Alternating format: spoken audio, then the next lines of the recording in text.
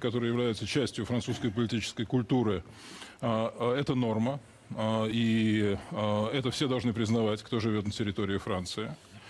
И когда появляются люди, убивающие журналистов за эти карикатуры, это, естественно, вызывает,